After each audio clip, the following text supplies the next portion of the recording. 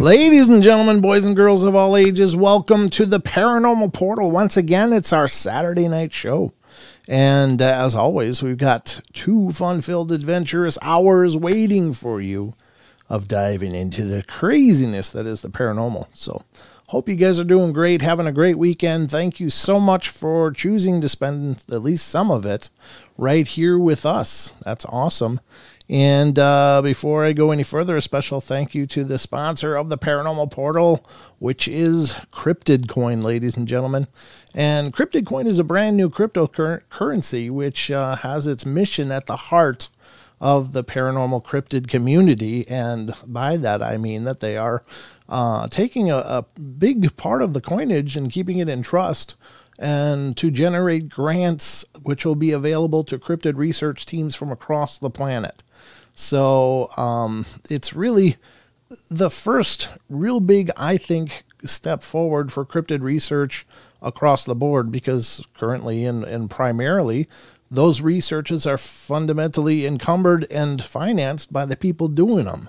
So this is the first opportunity that I know of that there is an opportunity to put monies out there into the research community in order to ascertain or to get better equipment, to be able to finance these expeditions and bring along the state-of-the-art equipment and possible, making it more accessible to more people. So I'm really excited about this, and a special thank you to Cryptid Coin for sponsoring the Paranormal Portal. And if you want more information about either Cryptid Coin itself or to become possibly eligible for one of the grants, if you are a research team yourself, head over to cryptidcoin.io for more information. It's a great opportunity to push the needle forward in cryptid investigations. So thanks again, and let's get back to the show.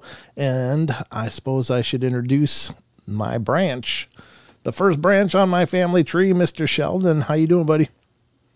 I'm doing great. I am the first branch. You are the first branch. You need to talk a little louder, though. Your volume is a little quieter tonight. Oh, boy. Oh, boy. It wouldn't be the Paranormal Portal without some issues at the beginning. You sound like a seasoned hand, like you're well versed in all of this, huh? It didn't take long for you to realize that. I'm well accustomed now. Well, good, and I appreciate you being here. How's everything in your world? It's cold. But it's good, solid. I mean, overall. I was talking to Nina today. She said you got some warm weather coming, though, so looks like you're going to be in the 40s before long. But and for those of you in the YouTube chat, Cryptid Mom, or Paranormal Portal Mom rather, is she's out there. She's not a Cryptid Mom, unless I'm a cryptid. Mom. If I'm a cryptid, then she's a Cryptid Mom. But Portal Mom's out there. She did something to her phone and can't chat, so she just wanted to extend her love to all of you guys. And she's out there listening. So, yeah, we got a bunch of stuff to get through tonight. Sheldon, are you about ready to dig in? I'm always ready to dig in. It's like a buffet of fun, isn't it? That's right. All right, well, let's get to the news then, and we'll start the ball rolling.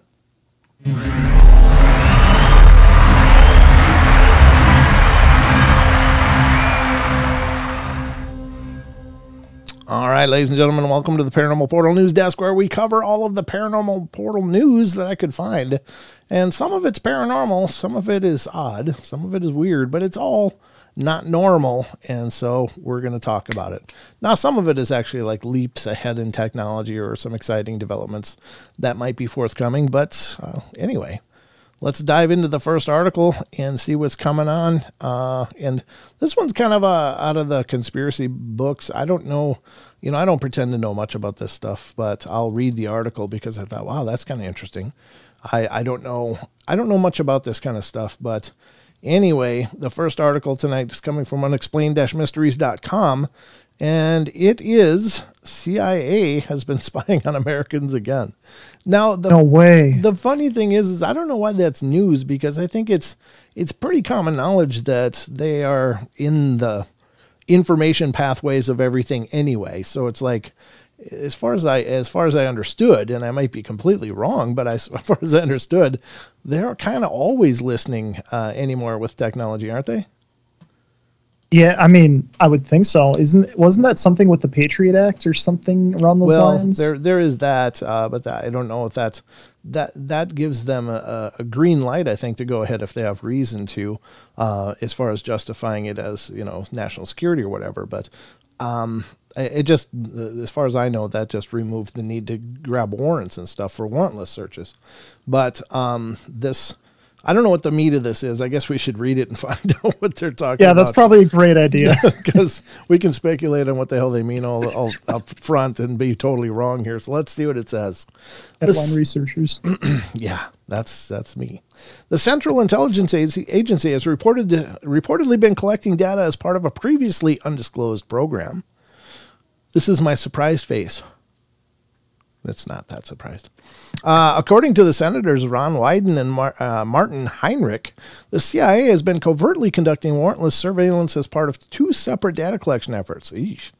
This seems to have been going on both since and despite the 2013 disclosure by whistleblower Edward Snowden of mass data collection through extensive internet and phone surveillance.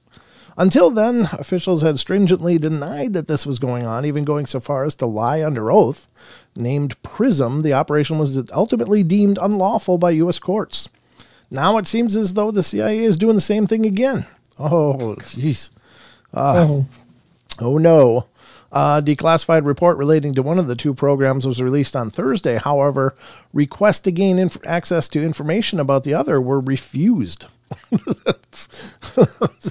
We'd like to know more about that other program. No. Okay, but we'd like to. Wyden and Heinrich have accused the agency of undermining democratic oversight and posing risks to the long-term credibility of the intelligence community. The public deserve to know the nature and full extent of the surveillance, the pair argued. These reports raise serious questions about what information of ours the CIA is vacuuming up in bulk and how the agency exploits that information to spy on Americans. The American Civil Liberties Union, ACLU, said in a statement, that's what they said, I guess that was the statement, sorry. Oh. Efforts to determine the full scale and purpose of this mass surveillance remain ongoing. Well, I think they're always going to be pursuing, they're always going to be chasing that tail because I think they kind of operate with impunity and they're supposed to have oversight, but they don't seem to have much oversight. And again, I don't pretend to know too much about it anyway. So, yes, I don't know. It doesn't surprise me. I mean, they oversee themselves. Like whenever there's an investigation, like the CIA investigated themselves and found nothing. It's like, well, yeah, no kidding. So it's like the fat kid guarding the cookie jar and then saying, "But I'm going to watch myself to make sure I don't eat them." Yeah, exactly. Shea, where'd the cookies go? I don't know.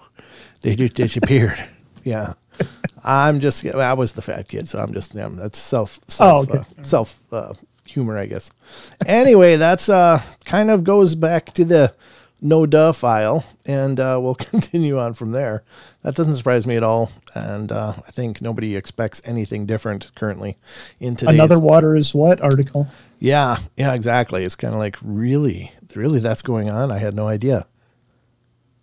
Stare at the camera blankly. All right, so let's continue to the next one, and this is also coming from unexplained-mysteries.com, and this is ancient gold ring found in a shipwreck could depict Jesus. I did look over this just a little bit. I didn't read it, though. It says, revealed by Israel Antiquities Authority back in December, the ring shows a shepherd boy holding a sheep. Discovered at the site of two Roman-era shipwrecks found off the coast of Israel near the ancient port of Caesarea, the exquisite octagonal gold ring features an impressive blue-green gemstone, sporting an image of some archaeologists now believe could be a depiction of Jesus himself. Known as the Good Shepherd ring, it depicts the image of a young boy carrying a sheep, or ram, around his shoulders, which, according to the IAA, is one of the earliest and oldest images used in Christianity symbolizing Jesus. It represents Jesus as humanity's compassionate shepherd, extending his benevolence to his flock of believers and all mankind. But does the ring really depict Jesus? According to some experts, the Good Shepherd depiction of Jesus was itself adapted from earlier Greek and Roman art. The figure of a shepherd carrying a ram over his shoulders has an ancient pre-Christian precedent in the depiction of Hermes, the god's messenger and caretaking guide to the underworld, wrote art historian Robin Jensen. Comparisons have also been drawn between the shepherd and Orpheus, the tragic lyre-playing son of Apollo. So there is clearly room for interpretation over exactly who the ring depicts. As things stand, it's a debate that it is unlikely to be resolved anytime soon. There is an image of the ring, and I think it's really a pretty huge ring. I'll put it in the TFR chat for those of you that are in there, and you can see what you think. That's a big ring. Wow, I see what you mean. Hi, Gemini. Gemini says hi in the TFR chat, and it is a big ring. That's a big. I don't know. Look at how yellow that gold is. We don't see that in the U.S. too often. No. Most of our gold is rather whitish yellow. But that just means it's probably almost 24 karat gold or 22 karat. That's really high quality. Anyway, very cool. It's a beautiful looking ring. Whatever it depicts, I'm sure it's a heck of a treasure. Heck of a treasure, I tell you. I don't know. There was a comment from earlier that I forgot to read. Android Purity says, Edward Snowden leaked the CIA spying on U.S. citizens is because law says you need a warrant to spy. Yeah. To spy on any U.S. citizen, but CIA doesn't need a warrant to spy on any non-U.S. citizen. Okay. Non-U.S., yeah. So it's like circumventing the U.S. citizen hurdle, I guess, is the thing. So all right. Spying with okay. Yeah. Let's go to the next article here, because there's more, ladies and gentlemen. There is more, but wait, there's more. And this one comes from unexplained-mysteries.com. Israel farmer grows the world's heaviest strawberry. Is it paranormal? Maybe. It's a big strawberry. So I thought it was newsworthy, because who doesn't love a good strawberry? Oh, my God, look at that thing. Peyton's in chat. Hello, Peyton. Hey, Peyton. Good to see you, brother. It says Guinness Book of World Records has officially recognized the gargantuan berry as the heaviest ever recorded. Grown on the grounds of the Israeli uranium enrichment plant. No, I'm just kidding. That's not what the article says. Okay. It says we've seen quite a few examples of abnormally oversized fruit and vegetables over the years, and this enormous strawberry, which was grown by Israeli farmer Kahi Ariel, is no exception. Weighing in at a ridiculous 289 grams, the strawberry is around 5 times heavier than the average weight of the Ilian strawberry or Ayin strawberry. The variety developed at Israel's Volcani Institute. Volcani Institute? Okay. Measuring 18 centimeters long and with a circumference of 34 centimeters, the strawberry was grown last year and had been kept frozen since then to give Guinness World Records a chance to authenticate it. Ariel was delighted when he heard that it had been officially recognized as the world's heaviest.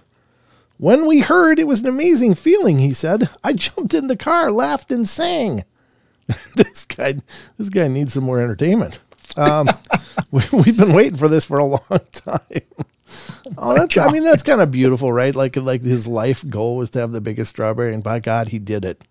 Well, good for you, brother. That is determination. I respect it. Yep. I respect it. If that was, no matter what you do in life, if you love doing it, it's a good pursuit. And apparently his was making big strawberries. The previous record holder was a Japanese farmer who grew a 250-gram strawberry back in 2015. Well, that record is now wiped. And there's a big one. I mean, is it gargantuan? No, it's not like a huge pumpkin or something, but it's about the size. They're showing a picture of it for those of you on TFR or listening just auditorially.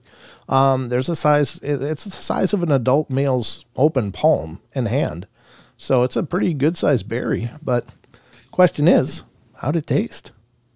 Yeah, well, here's the other question. Is it edible? Because let's say he pumped it full of chemicals to mutate the strawberries. Is it edible? Is this an edible strawberry?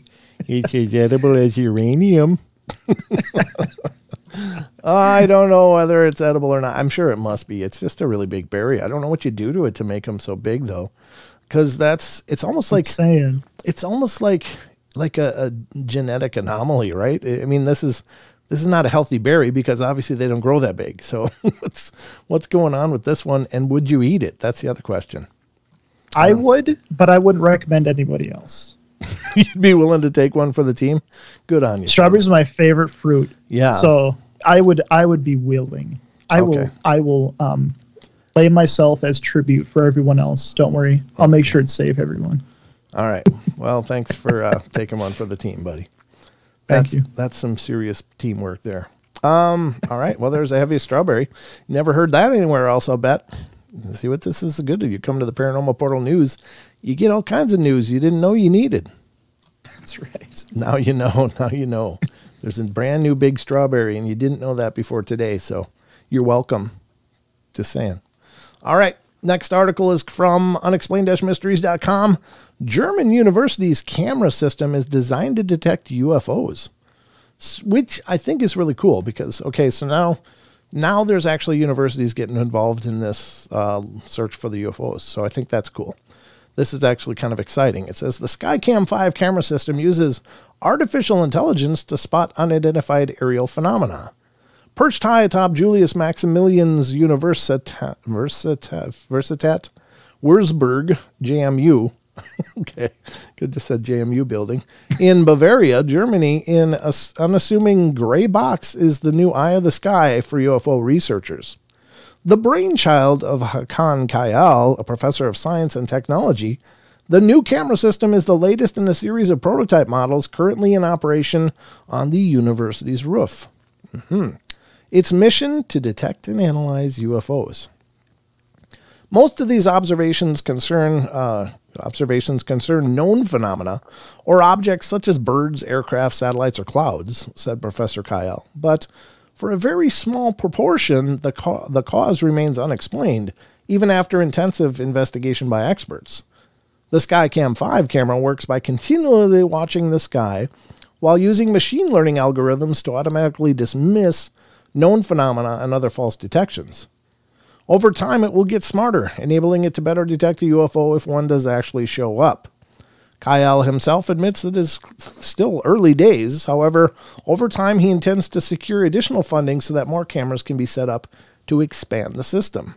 Eventually, there could be a whole network of UFO detecting cameras set up all around the world, thus making it possible to not only detect these objects, but also to track them over long distances. It will be interesting to see how the project develops over the coming years. So it's kind of neat. I think that could be exciting as far as absolutely unequivocally authenticating, sightings. And right now, anybody with an iPhone can send stuff in and go, hey, look, I saw a UFO. Well, maybe it's a UFO, maybe it's not. There's so many factors you have to weigh in. Could it be a drone? Could it be some normal aircraft on just an unusual route that it doesn't normally take, or any number of things? And so if these systems observe anomalies in the sky and categorically compare them against flight records of other, possibly commercial aircraft and things that have been reported to whatever administration is used in Germany to report air traffic flight, then that's kind of cool. And plus versus known satellite routes and stuff. So I don't know. That's kind of cool to me. What do you think, Sheldon? I think it's really cool, the fact that places in the world are taking these things more seriously, and like universities are developing equipment specifically for it. I think it's really cool to see like places take steps ahead, right? And keep their mind open to these things. Absolutely. We advocate open minds here in the portal because without it, we'd be a bunch of idiots. We might still be idiots, but at least we're believing idiots. So, all right, let's continue on. That was the news from Germany's university camera system. That's an exciting leap forward. I think I agree for sure. The next one up is coming from, of course, unexplained-mysteries.com. And this one is weird. It's kind of an odd one. It says haunted doll which weeps tears of acid rescued from house fire. Yikes. That's creepy. It says a paranormal investigator has come into possession of a doll he claims tries to set itself on fire. Ooh. This has got some personality disorders. That's not good. Creepy allegedly haunted dolls have been the staple of paranormal movies for years, but there are some who believe that these unnerving objects can and do also exist in the real world. One 33-year-old investigator who goes by the name of Matt Paranormal. Nice. Nice. That's awesome. My name's Matt Paranormal. He's got like an MP on his sweater. It's awesome. Recently acquired a doll that had been rescued from the charred remains of a building destroyed in a fire. The owners of the house had reportedly been killed in the blaze. Oh, that's tragic. After reading about her story with the house fire, I knew I wanted to buy her, said Matt. Since acquiring the doll, he has experienced a whole host of paranormal phenomena. After I had her imported to the UK, I had paranormal equipment installed into her as I thought her previous owner's spirits would be attached to her, he said. It wasn't until last year that Annie started actually to cry. I believe that when she cries, it is her attachment's way of showing emotions. Disturbingly, the alleged tears shed by the doll appear to be acidic. Not only that, but Matt also claims that the doll keeps trying to set itself on fire. Ooh. Annie is now kept in a glass box and is under 24-hour surveillance because she keeps trying to set herself on fire. How is she doing that? I'm just wondering, what actions does a doll take when it's trying to burn itself? He said overheating the equipment, I guess. Rubbing its little fingers together like, starting a fire sticks. I hate you guys. I hate you. I don't know. Wait. It's not like they got a lighter in their pocket or something. But anyway, every now and then her clothes get a little bit more singed and charred, and her face is much darker now. Annie loves fire, and last year each of my 5 team members all had something to do with fire happen to their house, all on the same day. Well, that is creepy. I don't know. You guys will have to let me know in the comments. Do you believe dolls can exhibit this kind of haunting and intelligence, or have a spirit attached to them, perhaps, that would try to cause havoc and mayhem like that? And maybe they do. I'm not trying to be real cheeky about it. I don't pretend to know. I know the claims are out there, but could it actually try to set fire to itself? Is that something that makes sense? And let me know. I'd love to hear your guys' thoughts on that. Yeah, seriously. Mm-hmm. Totally seriously. I mean... you mean what? Who's going to watch this doll for 24 hours? That's like a over full-time job right there. Peyton brought that up. I think they probably use cameras. I don't think they I know, but then you have to... It's like you have it recorded, like let's say overnight, but that means someone has to go through the footage of that night to see if there's any phenomena. It's probably motion activated though. So like, there's triggers you can set on a camera. Like if the frame changes a certain percentage, boom, start recording. And so it constantly compares the pixels on the sensor. And once some change happens, boom, it'll start recording and, try to capture that. So it's just motion activated trigger, I'm sure.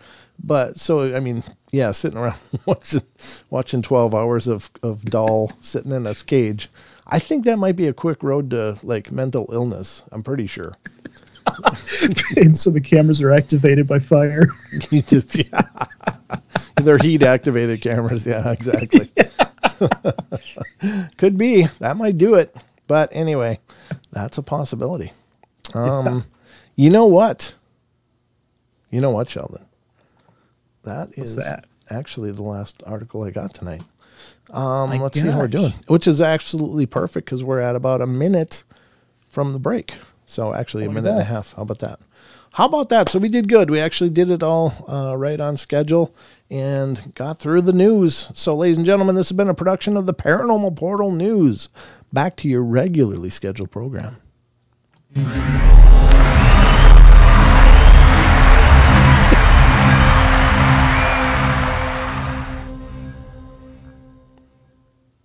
Well, how do you like that? There we go.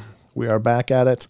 It is now almost the first break, ladies and gentlemen. If you're new to the show, these are network nights. Friday and Saturday nights are network nights, meaning the Paranormal Portal is not only broadcasting on YouTube, but we are also broadcasting on TFR Live, iHeart, TuneIn, and TalkStream Live.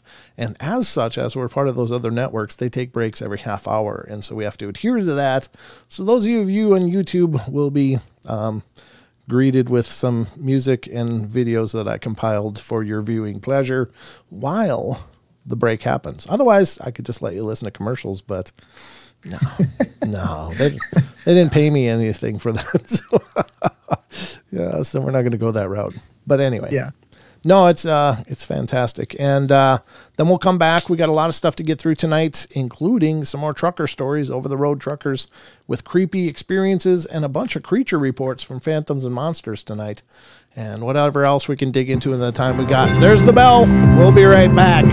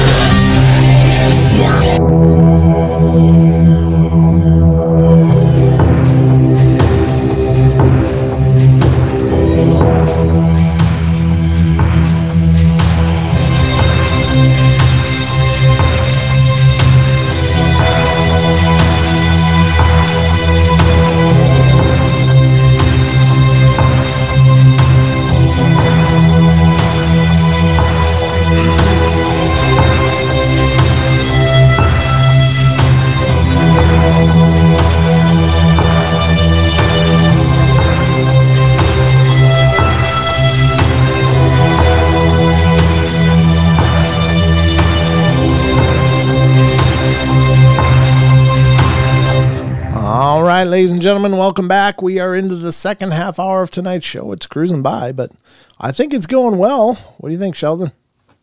I think it's going fantastic. Fantastic.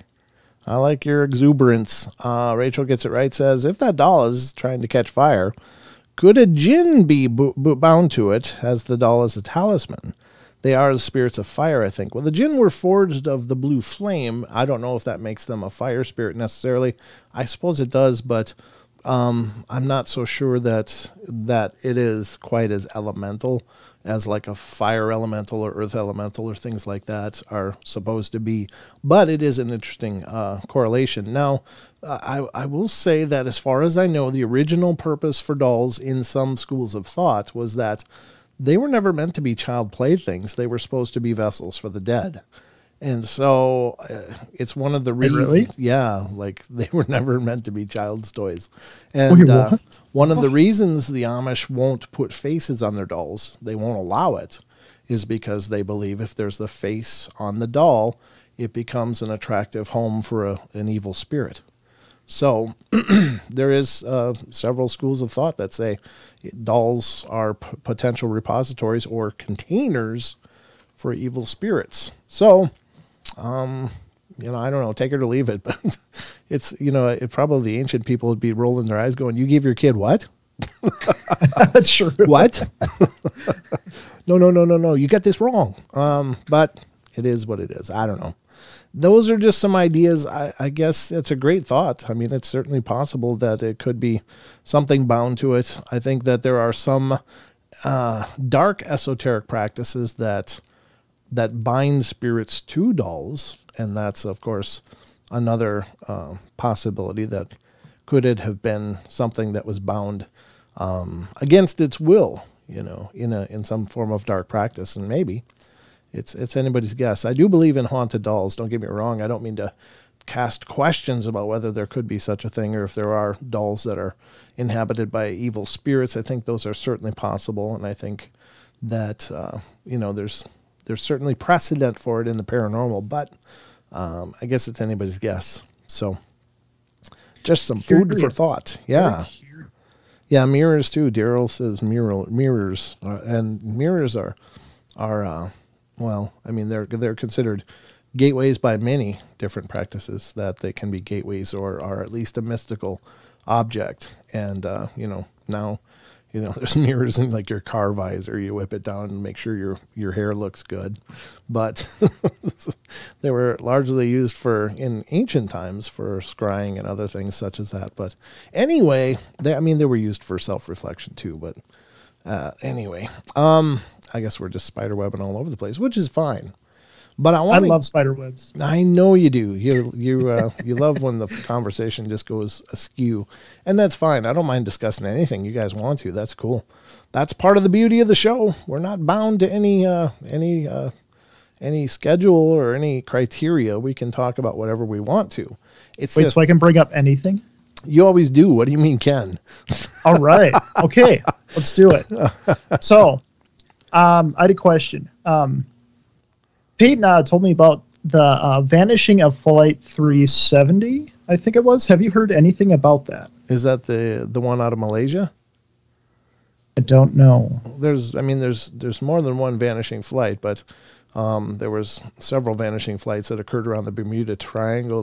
There's the one out of Malaysia.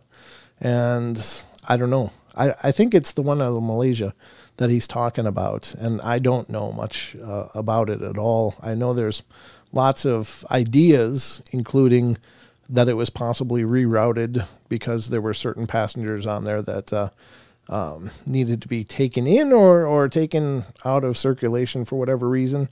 And I've heard all of that different intrigue. I don't know what to make of any of it because I just couldn't know. If it did crash into the ocean, it was way off a schedule or way off course because they did go over the flight path and found no wreckage, which doesn't seem likely. So for whatever reason, it just not only did it disappear from radar, but it may have been routed off of radar by some other forces, meaning some covert forces, or it could have been that the pilot was just not good at his job and crashed. I don't know. It's anybody's guess. I don't know. those things are tough because I don't know what's going on in the world. Here's the thing. I know that there's lots of potential dark things going on, but I really try not to think about them too much. And maybe that's my own personal bias, but it's like, if you start thinking about how broken everything is, suddenly it just feels like every day gets heavy. And all I know is I can control my life and my circumstances to the best of my ability. And everything outside of that, I don't know. I don't know what to do with it. So I try not to focus too much on those big things because I just don't know. I don't know. Does that make any sense, Peyton Pop? I sent Sheldon a link to a deep dive into it, and it's pretty interesting once you know all the facts. Yeah, I mean, I would be perfectly willing to look into it. I just don't know much about it outside of what I just shared. But I do know that there were some alleged photos that were taken from some strange base that allegedly came from some of the passengers of that plane. Some island airstrip that was set up that wasn't on the records or maps, that allegedly people were, like landing there and taking pictures like, why are we here? Where is this? What's going on? And then suddenly nothing else. So if this is the same thing, I don't know. It's pretty creepy, possibly.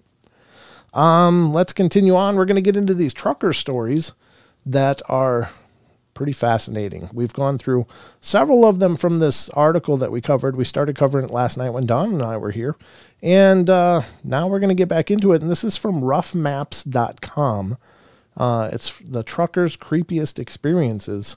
And it's not, I don't think it's one of those odd articles that this site isn't necessarily known for paranormal, but they aggregated this list. Maybe they did it around Halloween a lot of times when pretty much everybody decides to get paranormal, because it's cool around Halloween. So maybe that's why this was compiled way back when, but we're on number 17 right now. And again, as having the Paranormal Portal, I've talked to several people that are over-the-road truckers. One of them is our good friend, Mr. MCAT, who's one of our mods here.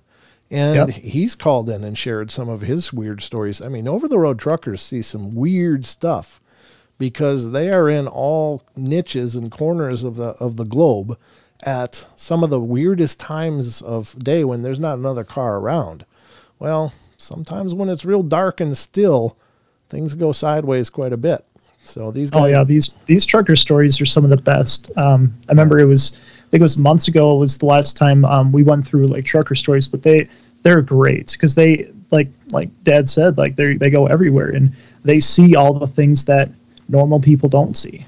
Yeah. I mean, there's a lot of miles that they cover, and again, it's my firm belief. Speaking of the roads, and there's something that has came up on an interview that I did with Charles Howard Johnson. He's an investigator. He's going to appear on the podcast tomorrow night as well. But he and I were talking, and I think probably the next Patterson-Gimlin film is going to come from a dash cam. I'm pretty convinced because of all of the Bigfoot sightings there are along roadways. There's so many stories of people having these huge creatures just crossing the road nonchalantly in front of them.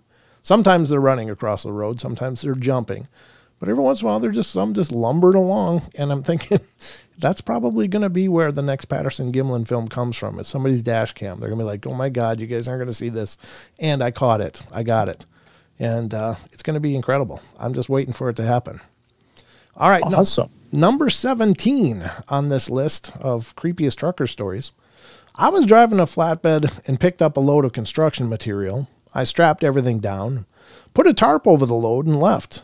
After 5 miles down the road, in the middle of nowhere, I noticed my tarp flapping in the wind.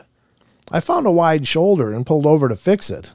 I realized that I did a bad job tarping this load the first time and decided to redo it on the side of the road.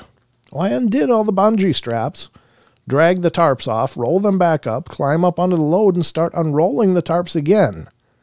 And that's when I see a guy walking down the same side of the road I'm on coming towards my truck. I don't think anything about it other than to keep an eye on him because I'm in the middle of nowhere and continue doing what I'm doing. About the time I have the tarp set in place and climbing down to start hooking the bungee straps back on, This dude is getting close enough now that I'm paying more attention to him than I am tarping my load. I grab my winch bar and set it on the trailer where I'm working just in case. The guy gets to me, and the first thing I notice is his hair. It's like a mullet. Yeah, that'll scare you. But it's patchy, like he tried to cut his own hair and had seizures in the process. The next thing I noticed were his eyes, which I can only describe as off, like they were clear. And he seemed sober, but they also gave me the distinct impression that the elevator didn't go all the way up to the top. His clothes were dirty and not well maintained, with dirty white tennis shoes. I remember he didn't have laces on one shoe, and the tongue was noticeably out of place. He stops by me, waits till I acknowledge him. His words made me shiver. He says, "I've got a long walk." And I'm like, "Yeah, man, you do. We're in the middle of nowhere." I love it. This guy's like, "Nope, you're not getting in." Making it clear there's no ride to be had here. He nods, starts walking by me, continuing on his way. Then he stops at about the driver door in my truck and turns around, comes back to me and repeats himself. "I've got a long walk." At this point, I explained explicitly that I can't give him a ride, insurance and all of that. I apologize for not being able to help him out, and he seems to accept this, turns around and leaves. I wait for him to get a little ways away from the truck and start working on finishing my tarp job. I still keep an eye on him, and he's moving away from me. As I'm putting on the last of the bungee straps, I look over to check where he's at, and he's turned around heading back towards me, now about 100 yards in front of my truck and coming back my way. It looks like he's talking on a cell phone. He has his hand up to his face, but I can barely make out his mouth moving. Meanwhile, his other hand is waving like he's having a conversation with someone. I finish with the straps, grab my winch bar, and I'm climbing up into my truck, and he's about 10 yards away now. Soon as I'm in the cab, I lock the doors and set the winch bar on the passenger seat just in case. I look at the guy and realize he's not talking on a phone. He's just talking to his hand. Jeez. Oh my God. Now I'm really nervous because he doesn't look like he's having a nice chat. It looks more like an angry conversation. I crank the truck up, put it in gear, and just pull out. Didn't look for traffic or anything. As I pass him, he's just looking at me, still holding his hand to his face and just staring at me. It gave me the creeps. About the time I hit 5th or 6th gear, I look in the mirror, and there's no one there.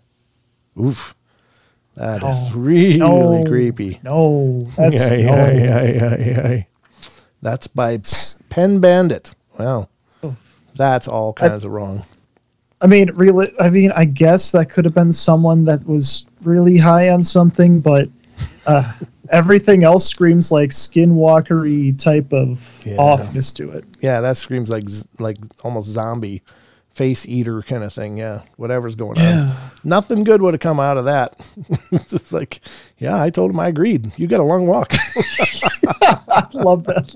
That was fun. Yes, you do. Yeah, boy, it wouldn't want to be you. Sucks. Oh, man, that's hilarious. The guy's like, "Nope, you're not getting in my truck." I agree with his decision. I do too. There's no way, and I try to help out everyone I can, whenever I can, but that's one of those situations that's nope. I put 5 in the dirt for you, but other than that, we're done. Yep, that's about right. All right, number 18, things that go bump in the night. I was parked at a dirt turnout in the Arizona desert for the night, speaking of skinwalkers. This is out in Navajo country at about 2 a.m. I woke up to scratching at the window of my sleeper, and it went on for about 15 minutes. I'm sitting there in the dark, scared to bones, and I'm wondering what the heck is happening with my knife in my hand, with a knife in my hand. Okay. After it ended, I waited another 15 minutes or so before I opened my curtain and looked out the windows. I couldn't see anything outside, and I was still the only one parked there. Got out the next morning, and all I found were some footprints coming up to the truck and eventually walking back out into the desert. Haven't parked there since. I always stop at a small truck stop nearby now. Yeah, no doubt. That is Skinwalker Range right there, the Navajo Range. Oof. There's all kinds of stories of skinwalkers out there, especially coming out of the desert. I mean, that's just not normal. but that was by Rebel Actual.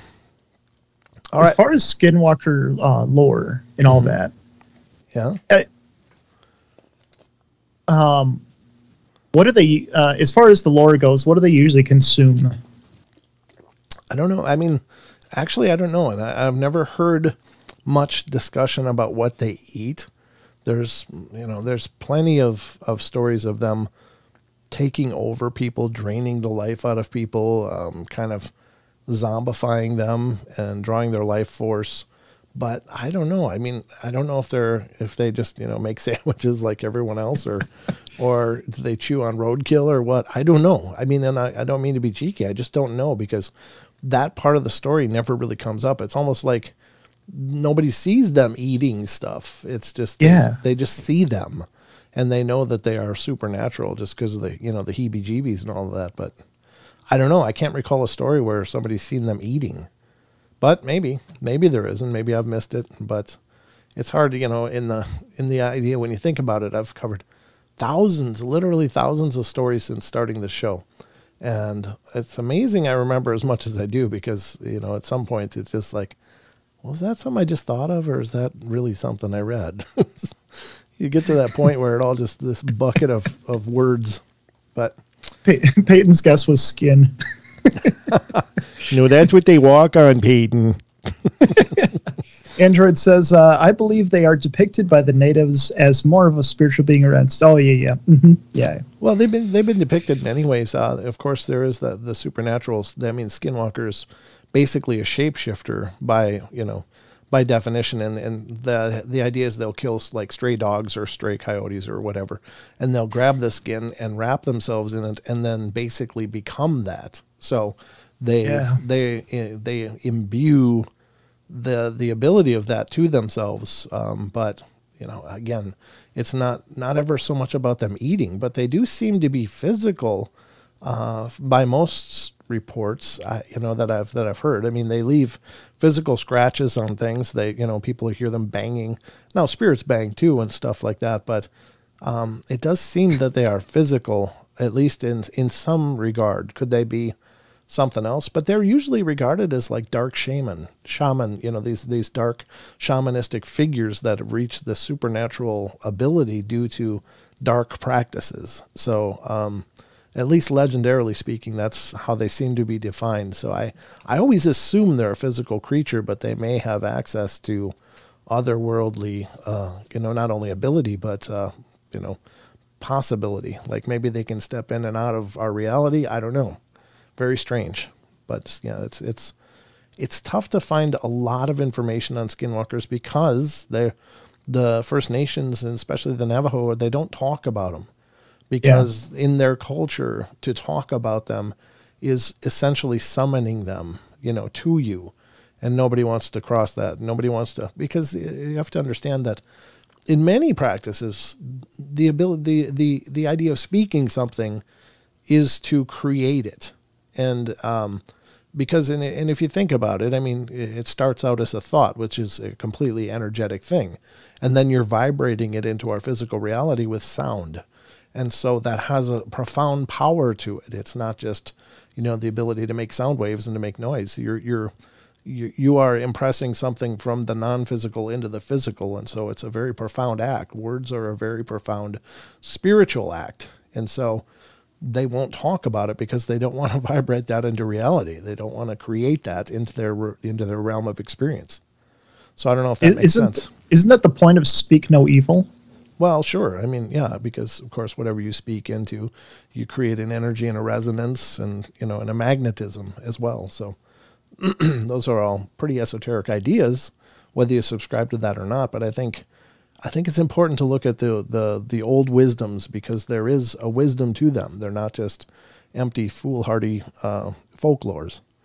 There's a reason they came to these conclusions, and I don't, I just don't. My thing is, you don't ever challenge the universe, because eventually the universe is going to answer. So I don't want to do that. Cold Stairs says, I have talked with, I'm sorry if I butcher this, Goshut, Ute, and Navajo members, and they all believe in skinwalkers. Mm-hmm. When they do talk, it is very limited. Yeah, they just don't want to share it. And so probably culturally they have a lot of stories, but it's just very, very carefully guarded. They don't talk it because they don't want to create it. Number 19, the Phantom Touch. I was driving out of eastern Washington on some state roads, and there were no rest stops or cities, but I'd done the route enough to know there were these massive dirt areas every 40 miles where you could park safely away from the road. I decided to call it a night and close my blinds and laid down to watch something on my phone. After roughly an hour, I hear someone try to open the driver's side door. Well, I hadn't heard any vehicles on the road the whole time I'm parked, but I get up to peek out of the curtains, and as I'm looking out into the blackness of the window, I hear them try the passenger side door. I peek down from the top of the curtain but can't see anything, so I start the truck and kick on the lights. I'm fairly freaked out at this point, so I'm not opening the curtains but peeking through gaps. Nothing. Nobody is standing near either of my doors or parked within sightline. I take a deep breath and close the sleeper curtains too, because for some reason that's going to make things better, right? But the worst was yet to come. After laying back down and convincing myself that something blew against the truck and it only sounded like the doors, I hear what sounds like someone trying to pry open the vents on the sleeper. The door handles start clicking again and the truck starts shifting like someone's climbing on it. I hit the little alarm button on the sleeper, hoping to spook them off. It does nothing but add to the noise of the handles and the fingers tapping on windows and chassis and the hiss of air coming out of the suspension. Then suddenly, it stops. A few minutes where I can only hear myself breathing and my heart pounding before I hear another truck approach and then drive by. I spent the next few hours waiting for whatever it was to come back, but it never did. In the morning, I couldn't find any footprints or damage to my truck, but on every window there were tiny human-looking handprints, like a toddler had licked their hand and stuck it to my window over and over. Oof. It says, No. No what? No, that's just freaky. Like, no, I don't ever, no, yeah. Just no. Mm-hmm. Well, that actually sounds like some kind of little people thing. Like, was it the gnome, Pukwudgie, any number of the different diminutive creatures that allegedly roam our lands. Could it be them? Maybe. Jeez. It reminds me of, what is it? The Blair Witch Project. See, I never saw that. I didn't want to watch. I didn't want to watch a bunch of shaky camera landscape. Davis is very upset with you right now. I'm sure he is. He'll have to get over it because I don't know. I looked at it. It looked like it gave me a headache, and I was like, no, I'm okay. Okay. Yeah. I mean, it's anybody's guess. But number 20, The Hills Have Eyes. We're down to just a couple. Sorry, I missed a comment. Go ahead. Rachel gets right. Says skinwalkers, if they are summoned by talking about them, they're probably something with great dedication to what they are. If that's a protector or a force of indiscriminate harm. Well, it's the same is true. There's a belief in demonology, the same regard, that you should never speak the name of a demon. It's because it is believed that by speaking the name of a demon, its actual name, you are summoning it to you. And it's the same philosophy. So I guess it's that whole esoteric idea of speaking.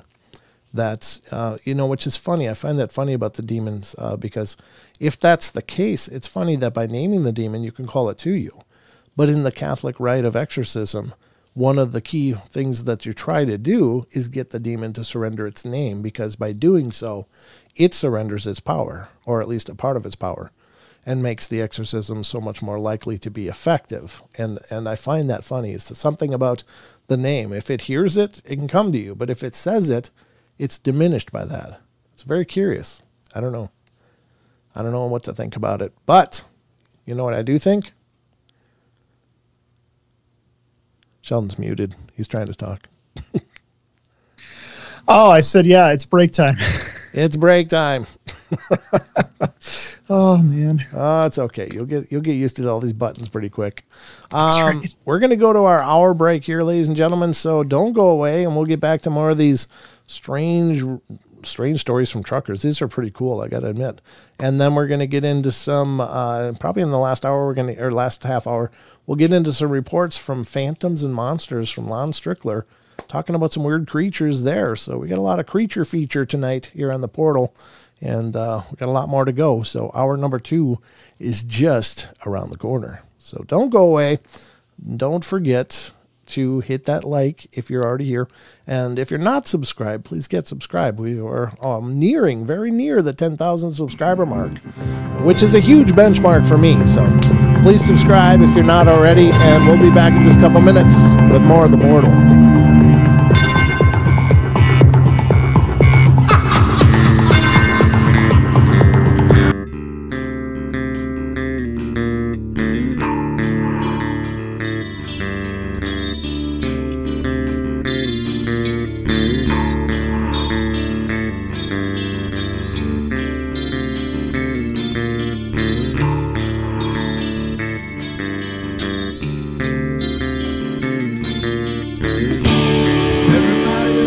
Play their games. Everybody loves to place their bets.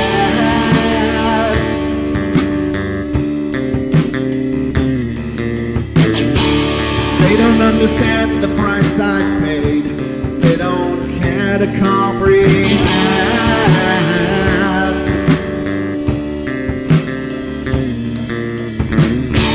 Trace their lines upon my body, ripping scars across my heart.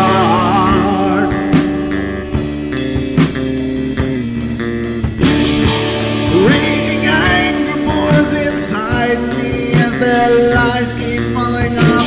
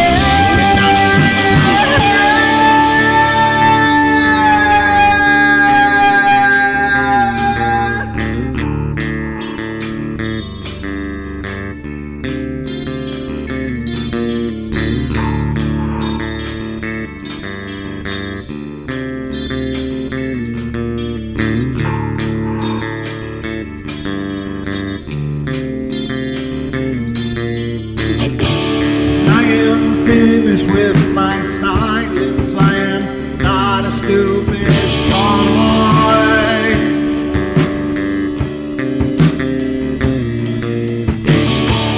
No more breaking me with kindness, just you dance upon my joy.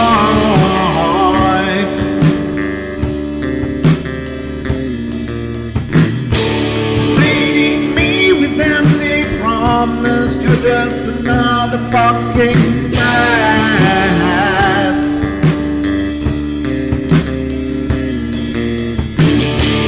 Taking off the slice of my sanity, just make sure that you're well fed.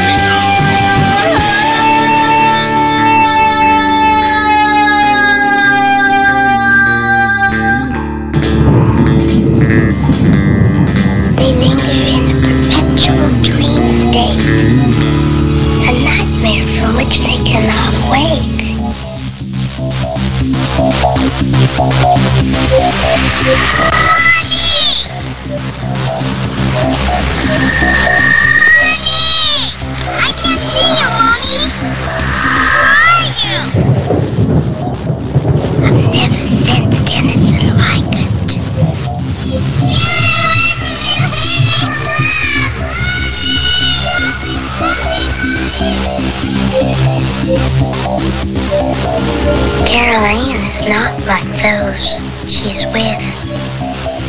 They're attracted to the one thing about her that is different from themselves. Her life force. It is very strong. It gives off its own illumination.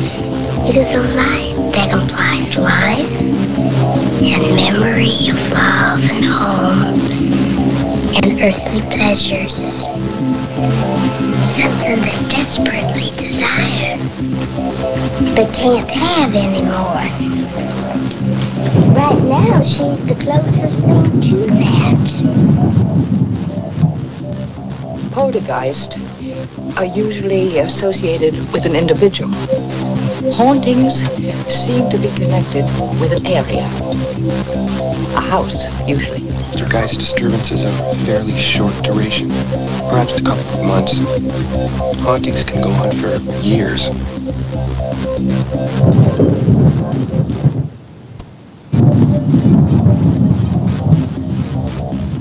Well, ladies and gentlemen, we are now embarking on hour number 2. Wow. 1 hour came and went like that. Boom. It's done. But we're into hour number 2 now, and everything is possible, including a phone call. We got a phone call on the deck here, so let's see. Right. I know who's calling, but let's see who's calling, even though I know who it is. All right. Area code 407, you're on the air.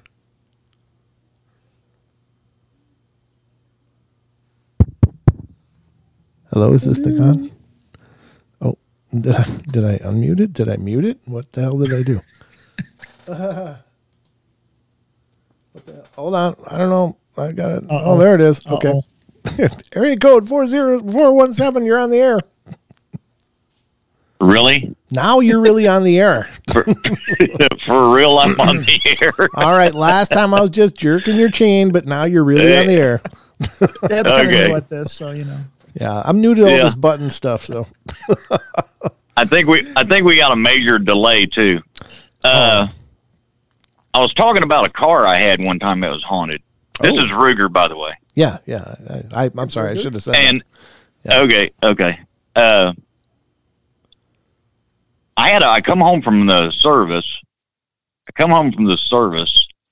And I was needing an automobile, and I found a really nice 63.5 Ford Galaxy. Ooh. Bright red. Wow. Just fell in love with it. So I buy this old car. And when I buy it, I bought it off a guy, and he just wanted rid of it, you know, and he was at a classic car place, but he just had it pushed out front on sale, you know, gotta go. Uh-huh. So I got looking at it, and the old motor, a different motor had been put in it, and it wasn't put in very good. The interior was shot. So anyway, I buy this car, and I start fixing it up, and put all new interior in it, and just spent a ton of money on this car. Lived, eat, and breathed this car. Okay. And the more money I spent, the more I wasted.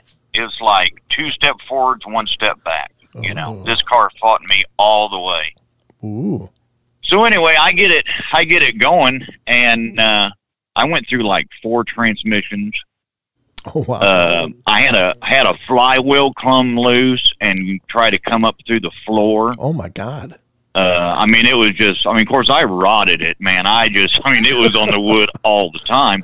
But I mean, we had weird shit happen to him, you know. Wow. But anyway, I get this car all lined out, and I'm driving it every day, and we're expecting a new baby. And so I have my daughter, and I tell my wife I'm going home, I'm going to put seat belts in the Galaxy, and we're going to bring daughter home from the hospital in the Galaxy. Okay. And she's like, okay, cool. So I did. So get to the hospital and everything. They said, okay, we're going to wheel her out this door here. And I said, okay, fine. So I go grab the Ford, and I bring it around the side door, and there's a couple women out there smoking off this side door. This was back in the 80s, by the way. Sure. Anyway, I pull up, and this gal just gets white as a ghost, and I get out of the car all excited, you know, I'm going to pick up my daughter and my wife and everything. And she said, where did you get that car? And so I told her, and she said, oh, you don't know about that car. And I said, lady, I know everything about this car. And she said, no, you don't. And I said, well, I've got to go get my kid. Wheeled my wife out, and this old gal just about has a fit. Are you taking that new baby home in that car? And I said, yeah. You know, I'm getting a little perturbed. Yeah, I'm taking my daughter home with this car. But what's wrong with my car? So I get the daughter and the wife loaded up, and she starts telling me the story. This car was responsible for 2 suicides. Oh. Two or three major addictions. One of them led to suicide. Oh, no. It ended up ruining 3 different marriages. This car came from Texas, and a guy had offed himself in it in the garage, and that's why it didn't have any interior. Oh. The sister, how was this now? The sister of the first guy who offed himself in it, her husband worked for a car moving company up here in Missouri. Uh-huh. She got the car, and they moved it up here. Her husband got all strung out fixing the car up, and that ended that marriage and put him like in the bug hut, for lack of better terms. So she sells it to the guy that I bought it off of. Okay. Well, when it was all said and done, 2 suicides, like 3 addictions, I sell it to a guy after I rolled the car. Yo, here's a story. Me and a guy was out partying one night, and I come around a corner, and I laid this old Galaxy up on the driver's side door handle. Oh my God! So now we are right on the verge of rolling it over on the top. And I tell him, I said, we got to get out of this thing in case it catches fire. Uh-huh. And so we're out the passenger door window because we're almost on our top.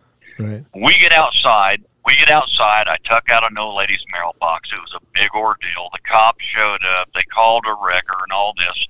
No tickets for driving under the influence, but we're waiting on the wrecker to show up. And the wrecker backs up to the front of the car, and right in front of this car, which is laying on the driver's side door handle, is a stack of cassette tapes, just like you had picked them up out of the car and set them down in the ground right in front of them.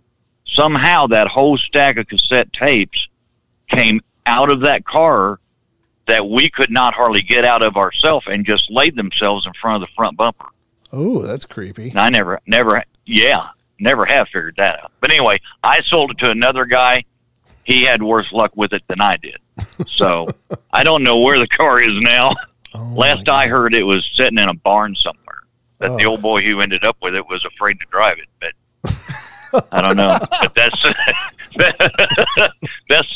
that's the longest short story of my haunted '63 Galaxy I got. That's pretty crazy. You had your own Christine then, huh? I did, and it was bright red, and at night it looked like it. Wow, it looked like it. Oh, creepy. Yeah, yeah. They were built like tanks. I had a friend, and him and his wife, and me and my wife used to cruise around in it. And every time she got in the car, the old car would quit. If we put her out on the sidewalk, we could run all over town. But as soon as she got in the car, we'd get like 100 feet, and something would break.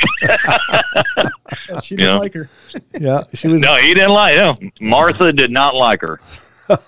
All right, man. I'll let you guys get back with the show. Well, thank you, brother. I appreciate the story, and I appreciate you calling in. Great to hear from you. Take care, Ruger. Later. All right, see ya. That's really cool. Wow. Wow. That's some spooky stuff. I don't know, there again, it doesn't have to be a doll. It can be a thing, and hard to know. I mean, what happens that, because he talked about it eating transmissions, and I was thinking about my old Trans Am. I had a Trans Am. It was a 81 Trans Am black, beautiful car, T-tops, the whole works.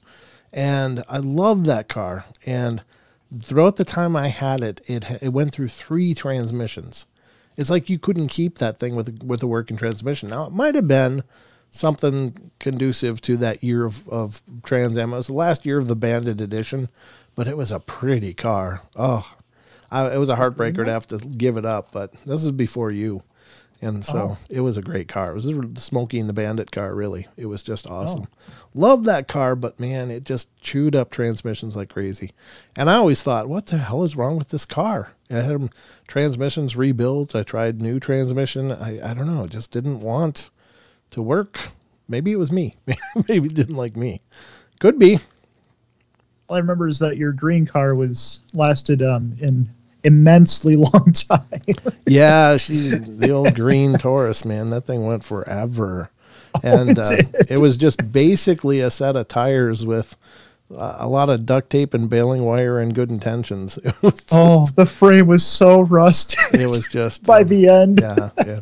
It was a good car though. That thing kept going for as long as, until we finally just got rid of it, because it was a death trap, but but yeah, that's pretty wild.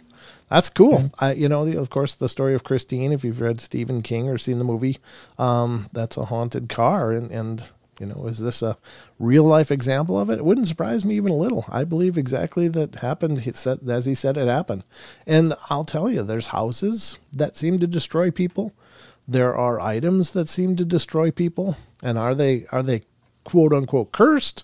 Or is there just a black cloud hanging over them, just making, spreading doom wherever they go? Or is this just the luck of the draw that some items just end up wrong right off the? So like the idea is that everything's mass produced.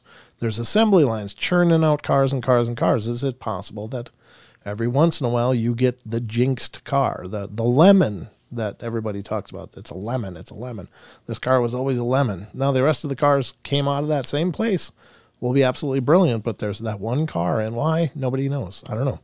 Is it just part of the law of averages? Once in a while you're just going to get a turd. Nothing you can do about it. I don't know. I thought of a question actually. Okay. Different kind of question. I'm figuring out how to word it, but let me see if you can kind of figure out what I'm trying to ask at least. But okay.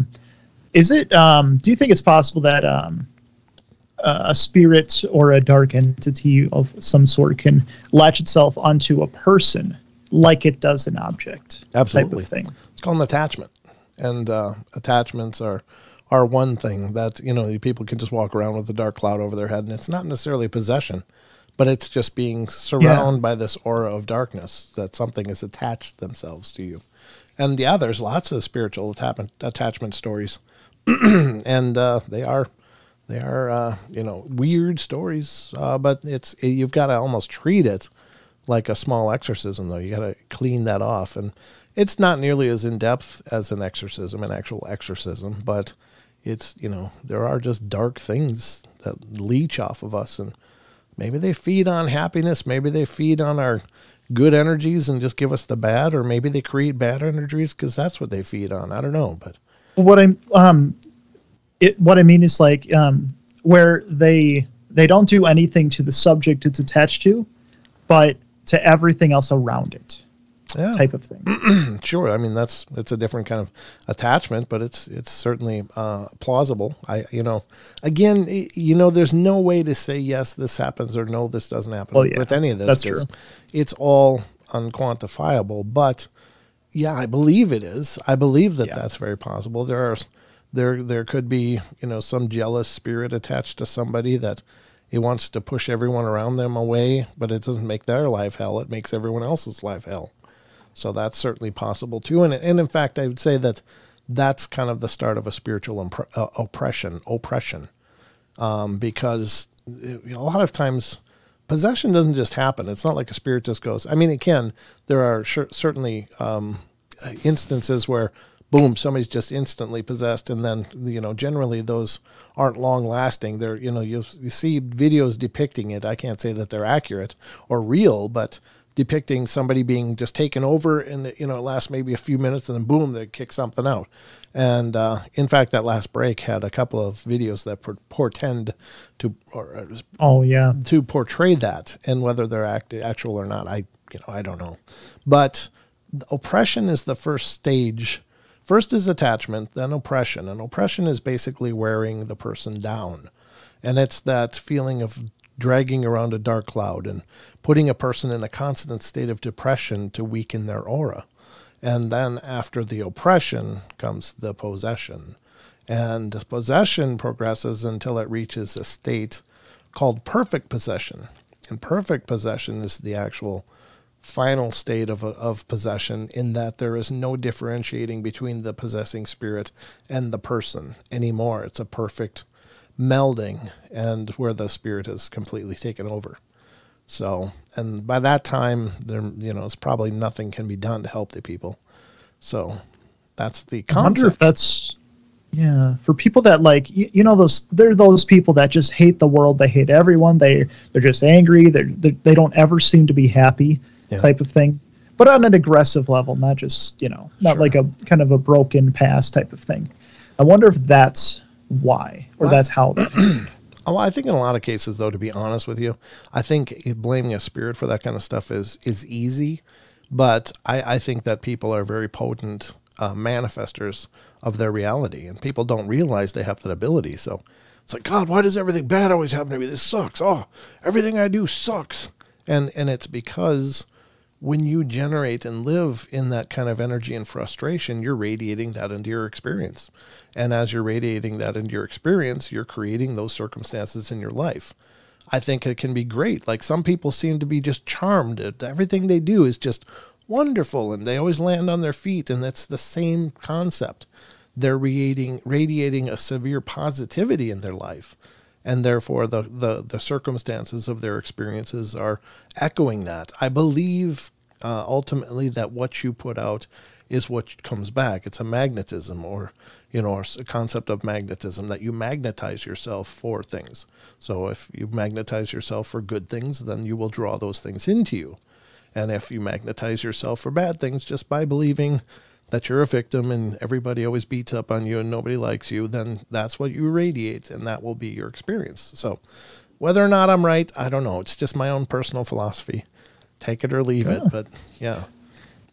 Brooks asks, did you see, quote, really haunted on YouTube last video? That was crazy. No, I didn't. I wish I had more time for that, but I love watching paranormal videos on YouTube and paranormal videos on TV and stuff, but I just don't have enough time to do it. But yeah. Northern Orb, how you doing? That's a new name. How you doing? Good to see you. Any tips to avoid spiritual attachment? Sure. I mean, depends on your religion, depends on your faith, what you believe. But if you are Christian, invoke God, invoke Jesus or whatever to protect you. Call the angels, call your ancestors, call the divine light, call the universe, the universal light. Prayer is incredibly powerful. And if not, then radiate positivity, cleanse yourself by smudging, Native American practice. And, those kind of practices are very powerful. Any number of things, talismans can be very powerful. There's all kinds of ways to avoid spiritual attachment. What I would say that is, if you think you have one, try cleansing, try, praying, try getting blessing, communion if you're Christian or something to that effect. And if you practice whatever other religions, like smudging, as I mentioned, there's many, many different practices to clean yourself of negativity. And so whatever resonates with you spiritually is how you do it. Because it's my belief, it's not so much the practice, it's the faith you have in it. That's what energizes it and makes it powerful. So do what resonates with you. And those are great ways to cleanse yourself of any attachments. And, there are certainly people out there that can help you with that as well, whether they're shamanistic or religious figures or, clergy or whatever. There's all kinds of methodologies. So there's no one way. There's many, many, many ways, So just my thoughts. But again, go ahead. I was just going to say, I don't want to talk like, gee, I got this all figured out. Pull up a chair and listen, because I'm going to teach you. I don't pretend to be able to teach anybody. I can only share what I think, what my ideas are. They work for me, but, again, it may not work for all of you. I don't know. It's only my personal experience that I draw on, and I openly share that with you. But I can't pretend to know for sure. Those are just what I believe. That's right. That's my big disclaimer, because, I don't want to pretend like I got it all figured out, because believe me, I'm thumping through this life like a pinball, like everybody else. So currently, there's just no way to know for sure. Yeah, on any of this. So. Yeah, exactly. But it's whatever you believe in. I think the power of faith is incredibly powerful. Like whatever you have faith in, that becomes incredibly profound. So use it. Yeah. What were you going to say? Android Purity says, Bishop James Long on YouTube and Ghost Adventures says the oppression stage from a demon has the goal of keeping you awake, because when you're sleep deprived, it can possess you easier. You know, certainly losing sleep is one way. There's many ways. It's just creating anxiety, feelings of anxiety, creating any way that you can be weakened. It'll, causes people to want to push away people around them, like they're agitated all the time. Just think of possession like any other abusive relationship. Abusers want to isolate the person they're abusing.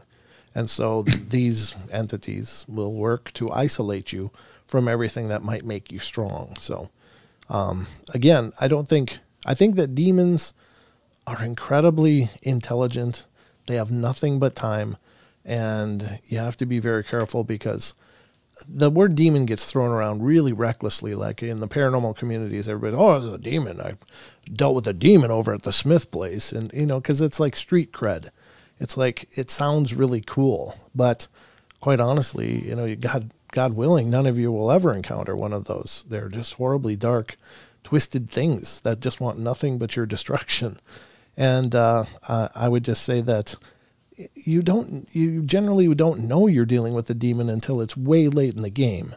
Like, they don't want you to notice, because if they can get away with being subtle and causing you to be weaker and weaker and weaker, then they can win.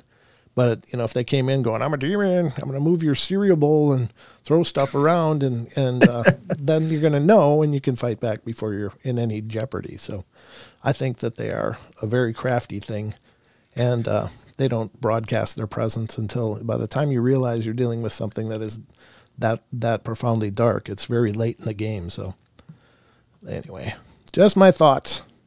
Another way to look at like spirits that are throwing stuff around is they're just having a tantrum. Like I've been calling them like tantrum spirits lately. Like they're just throwing stuff around like, yeah, I want to get my way. Let me possess you. No, I mean, I don't know. It's possible. I think it's in a lot of cases, they just want to be noticed. Like if they're throwing stuff around, they just want to be acknowledged. Imagine how maddening that would be to be like stuck in somebody's room. Like this is the place where you've got to be, and nobody acknowledges you. How'd that go?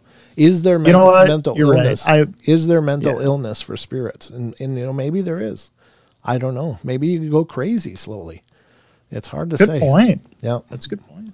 But anyway, we ended up going through almost that whole segment of just me talking. I hope you guys don't mind. I mean, I don't mind sharing this stuff. I'll talk about whatever you guys want to. But again, I don't pretend to know anything for sure. This is what I believe, and that's the only the only perspective I have is my own. So I'm just sharing with you what I've learned and what seems to make sense to me. And if it doesn't to you, then, you're perfectly right and just going, what a bunch of bunk. Because you could be right. I could be absolutely wrong. It's true. But I'm right for me. If that makes any sense, I don't know. But it is my way. We're going to be going to the next break already. Wow. My God. That was a great call, though. Thanks for calling in, Ruger. It's good to hear from you. Yeah. And ladies and gentlemen, the phones are open if you want to call in. 720-923-0500 is how you get through. If you want to talk to us, we'd love to hear from you. But otherwise, in the chats, just let us know and let us know you're there. When we come back, we'll do shout-outs, too. So if you want a shout-out, make sure to type something just at the end of the break so that your name gets populated on the list in YouTube, because I don't get an active. It only gives me a list of active chatters. So, if we minded, we wouldn't ask. Thank you, Cold Stairs. I appreciate that. I appreciate it. Yeah. Yeah. True. So, but we're about a minute out right now. One other thing, the podcast comes out tomorrow night, ladies and gentlemen. I'll be releasing a new podcast. So, keep your eyes out for that. Don is going to be working on it tomorrow and getting it ready for distribution. And it will be an interview that I did with Charles Howard Johnson, who is a paranormal and cryptid researcher out of Spokane, Washington. And actually, in the future, we're going to be collaborating, and I'm going to be joining him on some investigations, and we'll be doing that as live as I can to all of you. So we could be possibly airing investigations live from different locations as that becomes available to us. So that's in the works. There's lots of stuff in the works right now, ladies and gentlemen. But remember, another thing, please make sure to spread the word about the Paranormal Portal, because we're literally at about 175 people away from 10,000. So roughly, I mean, it bounces around, but generally we're under 200 right now. We need less than 200 subscribers for 10,000. And once we hit that benchmark, we're going to have a huge Paranormal Portal celebration, giveaways, and more. So spread the word. We'll be right back. Last segment coming up.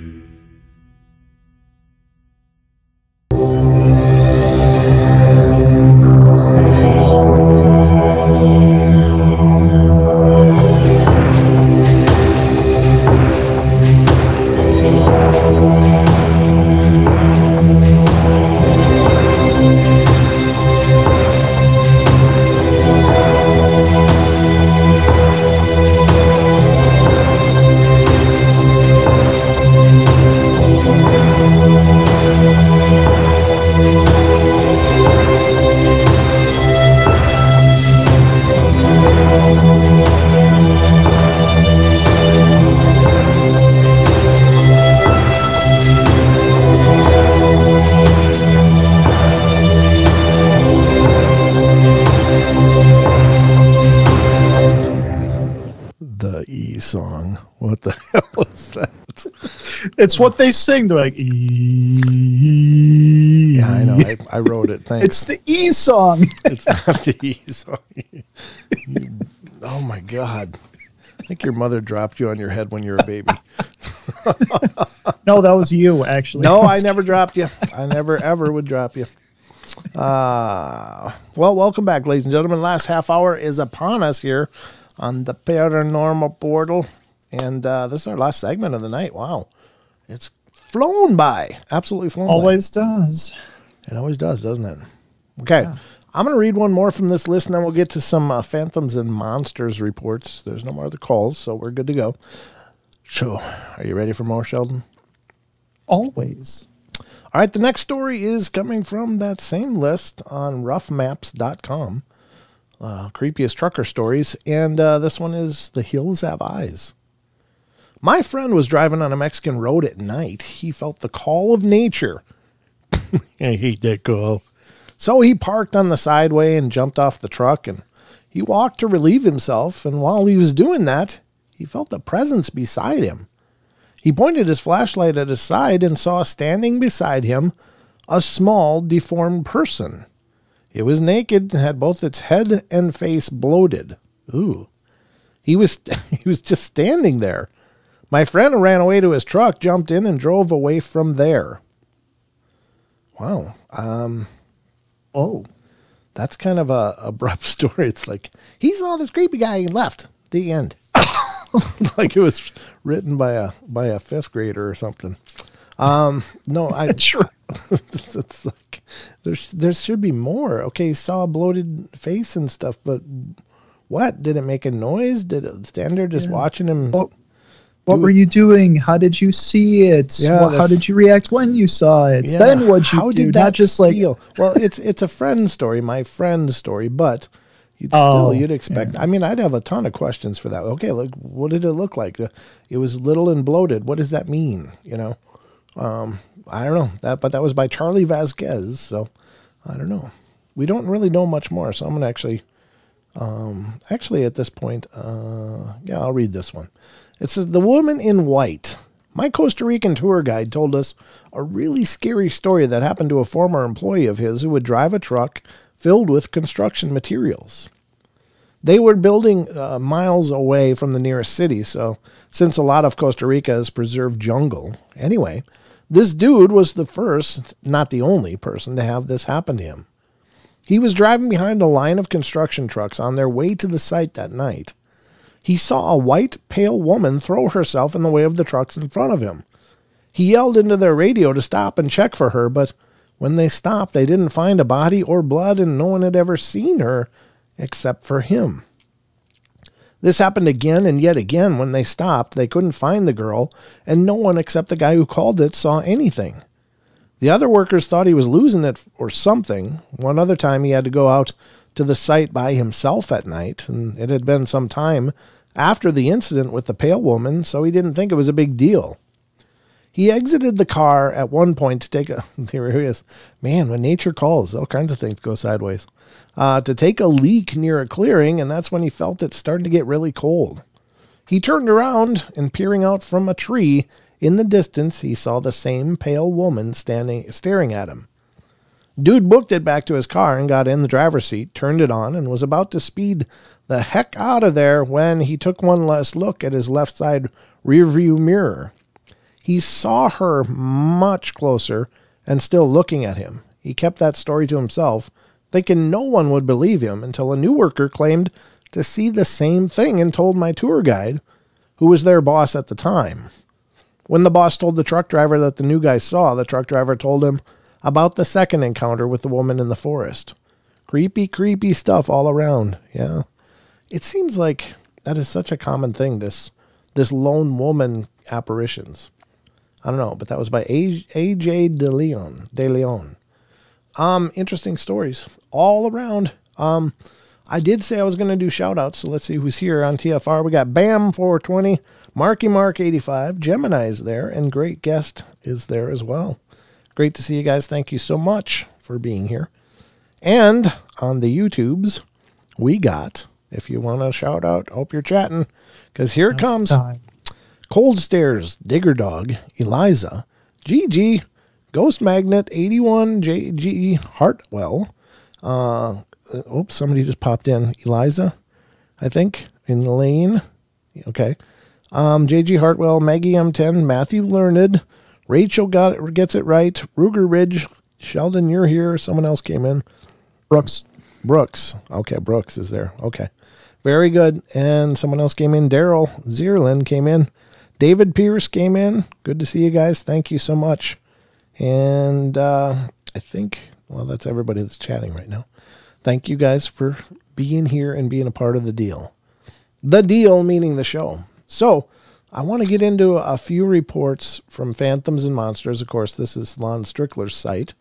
And he does a great job, not only as a repository for claims of people having confronted the paranormal and unknown, but also as an investigative arm. They have an investigative arm of what they're doing, so they actually go out and investigate these cryptid stories as well, which is phenomenal.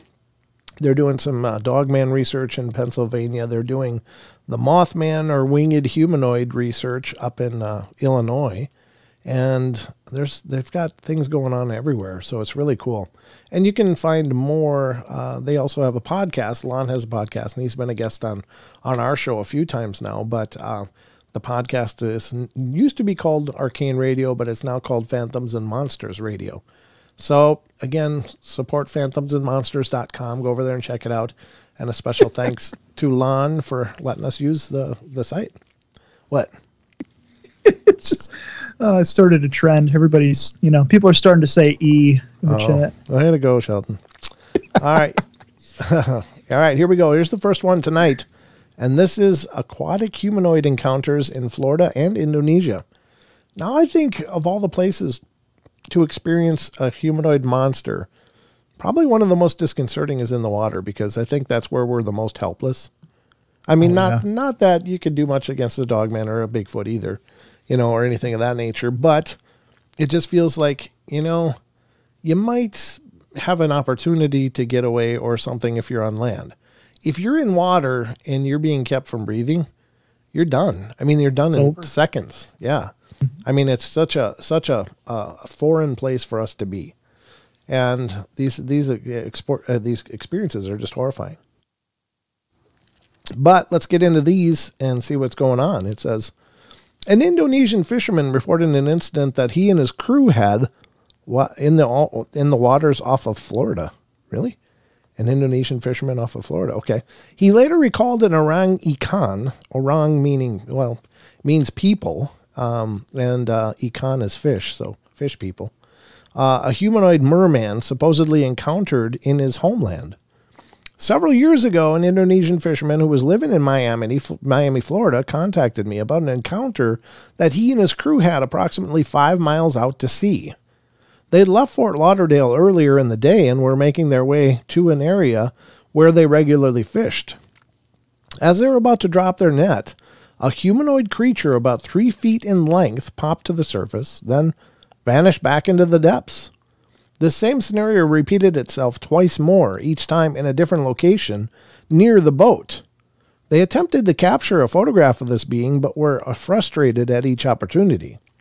The description given to me was a finned creature with a human-like head and a dorsal ray extending from the top of the head down the back. There was a tail of some type, but nothing definitive was seen. The color of the finned humanoid was light red with bits of green. Wow. Okay. The fishermen were quite shocked by the incident and feared that this was a sign of danger. They quickly left the location and returned back to shore. The fisherman who contacted me went by the name of Thomas, and he was quite adamant that he and his crew had witnessed an actual mermaid.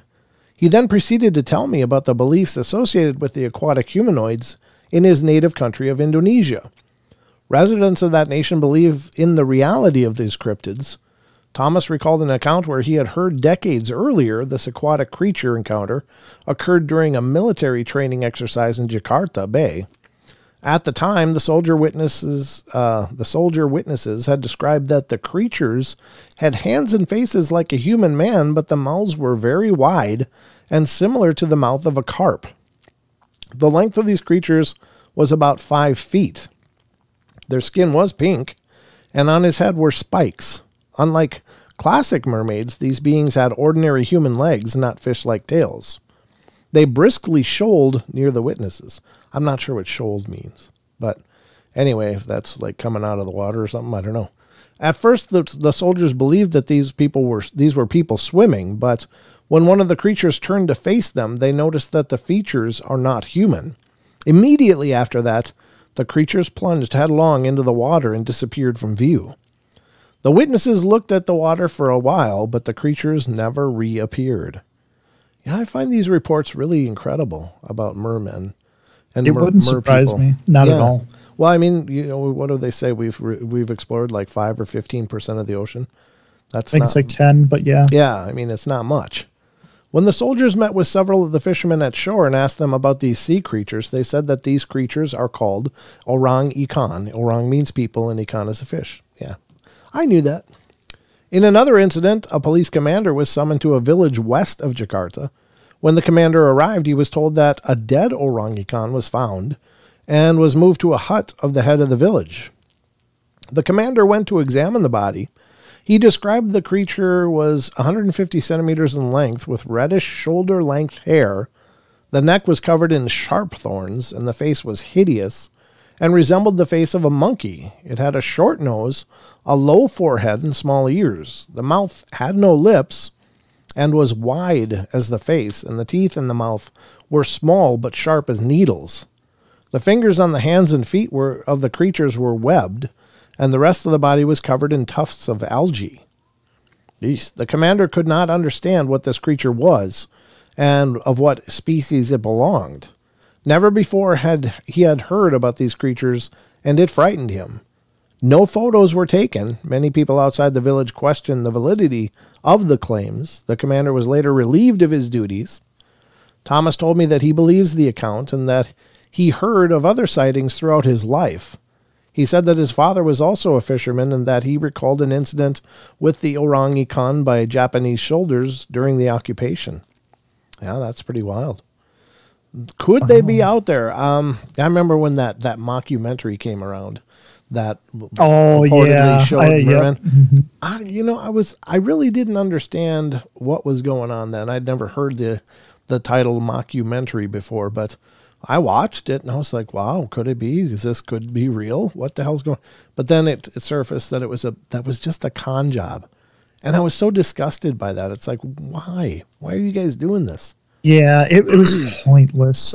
There was no point to that. Right. I mean, if it was just a dramatization of claims, that's cool. But it was just this fabricated narrative of the scientist uncovering mermen or merpeople. And it was just so tragically, I don't know, really frustrating. Yeah. And they've done another one about what was the other one that they did was about the megalodon. They did one about the megalodon as well. And it's like, why play with that? Why make up fake documentaries about things like that obviously they don't believe exist or believe are real, but they create these weird false narratives. And I mean, no, I don't think anybody was pleased about that. I never heard anybody go, God, I watched that and it was really cool. I'm so glad they made it. No, everybody was pissed. It was like, why are they making fun of it?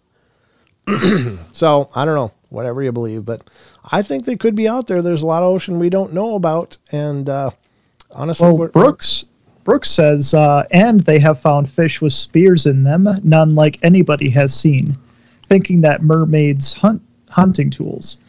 Oh, well, I do remember hearing that claim, but I think that was part of the mockumentary, but maybe it's true. Oh, maybe it's true. But I did actually, I think that was part of that show where they said they brought up, there's these strange fish were, found with these real rudimentary spears that nobody can figure out where they came from. And I don't know, but I think that might be part of the mockumentary. I'm not saying it's not true. And if it is, I honestly, I would love for it to be true because again, I love the paranormal. I love believing that these things could be out there. So Yeah. I want it to be true. I just don't know if it is. And, you know, I appreciate you sharing that information. It could be if there's actual reports like that. And if you become aware of those reports, send them to me. I'd love to see them because, you know, this is my passion. This is what I love. And we're going to go to another one now from Phantoms and Monsters. This is a new one from February 19th. Horned hippopotamus-like creature of San Miguel Lagoon, Cuba. So I'd not heard about this one before, but it's horned hippopotamus-like creature. Oh. Yeesh. As if the normal hippopotamus weren't bad enough. Oh, God, yeah. Now there's some with horns. Let's see what it says. There have been several versions of this incident since 1971. Wow. Goes way back. The San Miguel Lagoon cryptid was reported from a suburb of Havana, Cuba, as a horned hippopotamus-like creature. In 1971, the unusual creature was spotted in a lagoon outside of Havana, Cuba. The lagoon, a flooded quarry, is located in San Miguel del Padron, a suburb of Havana. Rumors of a frightening creature quickly spread throughout Havana. Crowds of curious onlookers flocked to the lagoon. As news of the monster spread, the masses grew. Crowds that were once in the hundreds quickly escalated to thousands in numbers. The creature created such a buzz within the community that the government-ran radio station Radio Progreso took an interest and sent reporters to investigate. The correspondents descended upon the scene. They examined eyewitness reports and interviewed witnesses. Descriptions of the creature vary. Some describe it as a spindle shape with large and threatening yellow eyes, and others claimed to see a horned hippopotamus-like animal with a featureless face, according to one witness who claimed to have seen the animal on multiple occasions. It doesn't look like anything but a black ball that maybe resembles a hippopotamus with horns. But it doesn't really resemble any animal and has got no eyes on it at all. One of the reporters sent to investigate the phenomena saw the creature for himself. He claimed to see something rise from the water amid intense bubbling. Whatever this animal was, it had a rough texture and a rounded shape, and after it surfaced, it floated for a few seconds, then sank back into the water. Wow. If some of the stories about the monsters are true, then we have a very strange creature, one that may have psychic abilities. Rumors tell of an elderly man who lived in a ramshackle home by the lagoon that was driven crazy by the monster. According to the story, after the man encountered the creature, he fled in terror. The poor man had gone mad instantaneously and later hanged himself from a tree. Aww.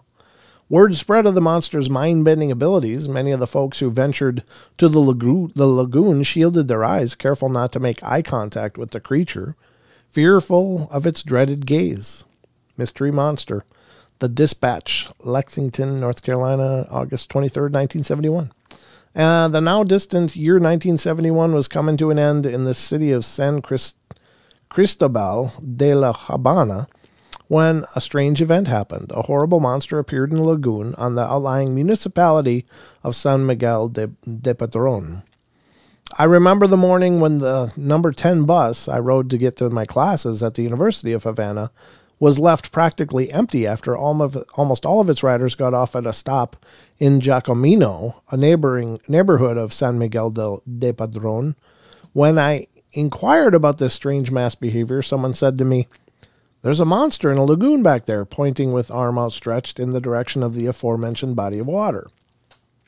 In the days that followed, I began putting together piece by piece the unlikely story of the creature from San Miguel Lagoon. It was said to be an aquatic or subaquatic monster, spindle-shaped, possibly spindle-shaped, and with that what might be large and threatening yellow eyes. It had surfaced in the quiet, boring waters of that lagoon, and its gaze had brought madness to an old man who lived in a wretched lakeside hovel. According to some versions of the story, when the old man saw the monster, he ran away terrified, and his sudden derangement led him to hang himself in the nearest tree. I tried to find out the locale or national newspapers had reported this incident, but I could not find a single word about the frightening monster. However, the news ran like wildfire through eastern Havana, and soon the number of curiosity seekers rose from a few dozen to a few hundred, and eventually thousands of people were visiting the lagoon with fear and excitement, hoping to catch a glimpse of that creature.